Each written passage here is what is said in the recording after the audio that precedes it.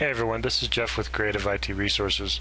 We just completed an installation of SQL Server 2012, where not only did we install the database engine, we also installed integration services, analysis services, and reporting services.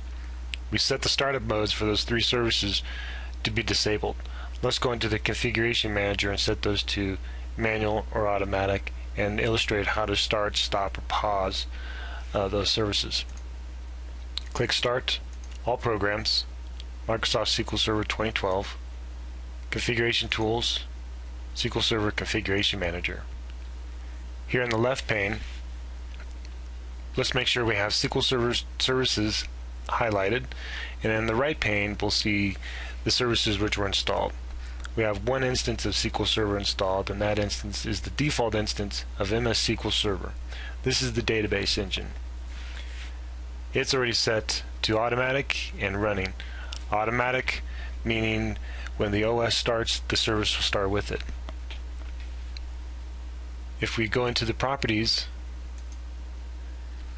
we have the option to stop, pause, or restart that service since it's already running. Conversely, if it was stopped, we would have the option to start it. Now let's look at the server agent, for example, where it is set to manual for its start mode. Manual essentially means the same thing.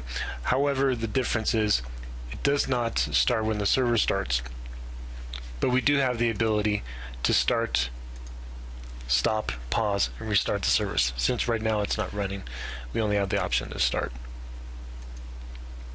Now the three services which we installed that we were discussing a moment ago: integration services, analysis services, and reporting services. The start mode shows other. This means disabled. If we right click and go into the properties of those services, we can go into the service tab. However, before we do, let me point this out. We do not have the option to start, stop, pause, restart the service because it's disabled, meaning that this service will not run. If we go into the service tab, start mode, we can change the service to start manually or automatic. We're going to choose manual. Apply it, and now we can see the differences on the login tab that we now have the option to start it. If we start it again, we would have the ability to stop, pause, restart the service. That's it. My personal preference between disabled, manual, automatic. Disabled is if I don't intend to use the service. Manual, perhaps during a development process I want to be able to start, stop the service to save resources on the server. Automatic, production environment, you certainly want the service to start automatically for reliability. Same thing, maybe a production test environment. Thank you very much for watching, everyone.